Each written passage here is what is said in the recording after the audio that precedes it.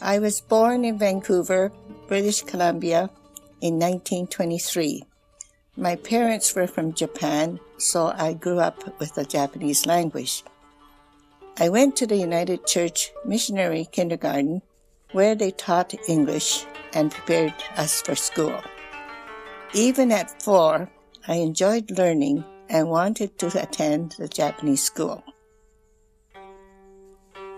My father passed away when I was 10. My mother, unsure of how to care for my brother and me, wanted to return to Japan. Relatives encouraged her to stay and use any money she had to educate us. I remember having to write to an uncle in Japan, telling him about my life in Canada and thanking him for encouraging us to stay. I wrote my letters in Japanese, which I hated then.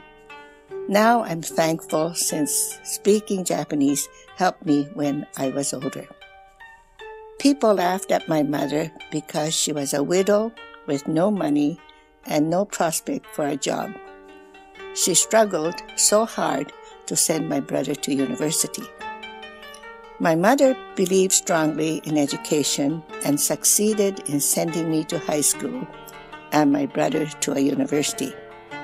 People in the camp told me not to expect to find a job because I was a Japanese woman.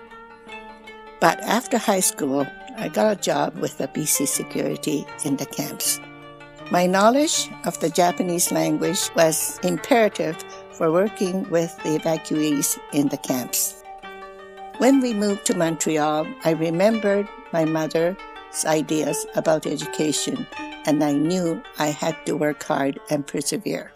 My love for education gave me the opportunity to share my passion and knowledge of Japanese customs and lifestyles with the community and the younger generations.